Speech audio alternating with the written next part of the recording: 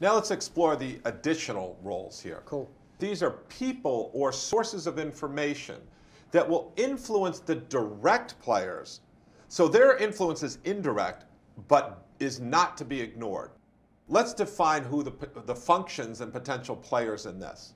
It starts with the first and most important one of this group is the influencers. These are people that the economic buyer, the end user, and the champion refer to get information about this. They could be websites, they could be TV shows, it could be Oprah on TV, it could be consumer reports. Yeah.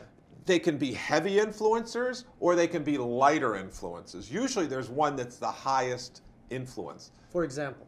Yeah, so if you're going to a restaurant, you are heavily influenced by the reviews of other people. This has been shown to be a very heavy influencer. So that's the #1 influencer when you go in to look at restaurants.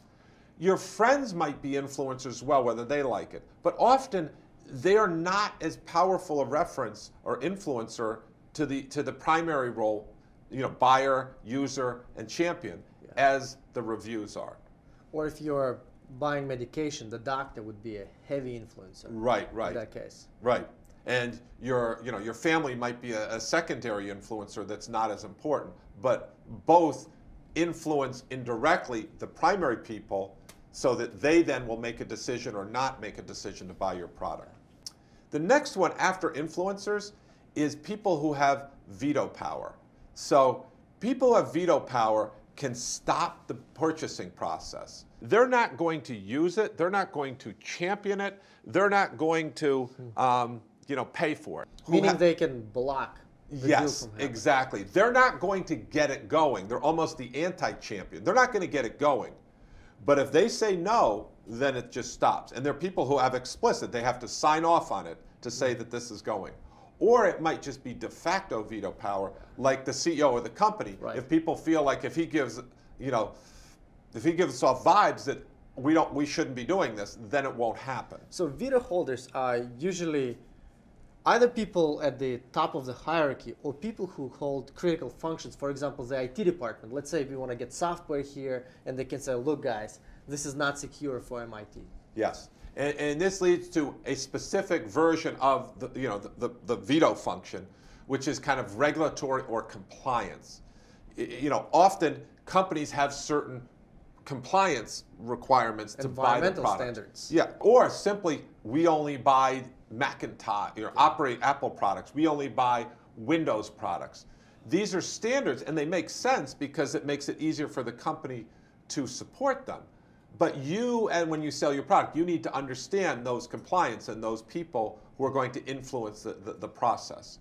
So it might be a regulatory thing. You need to have 35 miles per gallon if you're selling to a certain customer. This is very helpful to know because you can spend a lot of time trying to sell a deal, and then if you don't fit the standards, then you wasted all this time.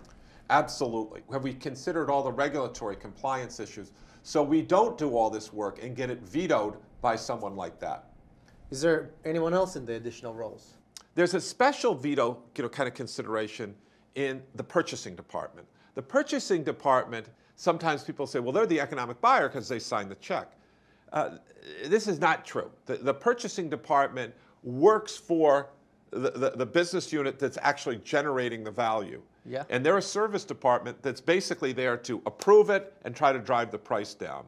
You don't want to sell to them. You really want to sell to the end user because that's where the value is created.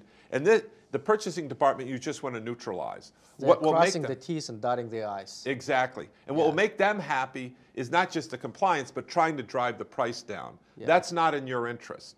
So you have to understand, the purchasing department is a group that kind of has veto power. And when someone has veto power, you don't want to oversell to them.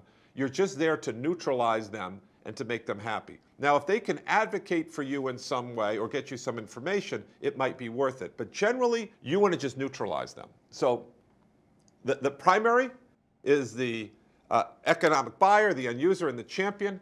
These additional roles are these bigger influencers, lesser influencers, someone who has veto power over it, and then you also have the purchasing department. Those, in summary, are the decision-making unit.